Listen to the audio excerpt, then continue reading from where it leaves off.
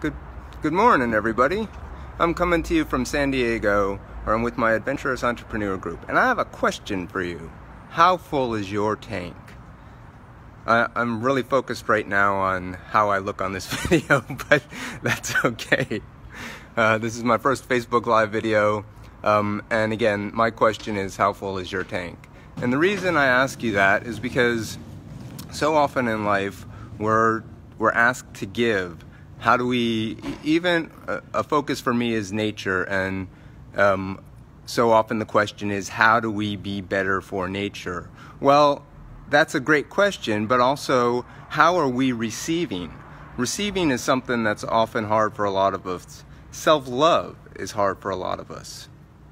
How can you notice what's around you all the time? The way we respond, the way we choose to look at the world around us is often the way we choose to look at ourselves. And if you're not seeing the beauty around you, even in something as simple as these basic green leaves that are above my head right now, there's a lot of beauty. If you really looked at them, you could see so much beauty.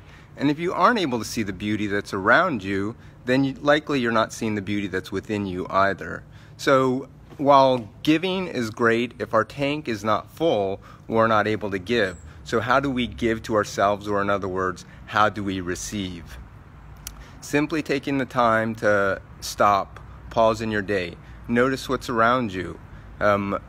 Notice a house plant on your desk, notice an ant crawling on the ground, and allow yourself to really receive that. Allow yourself to see the beauty in that.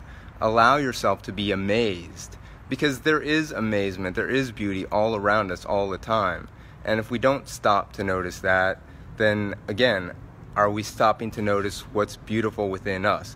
Are we noticing the greatness that exists within us? Let me know what you think. Bye!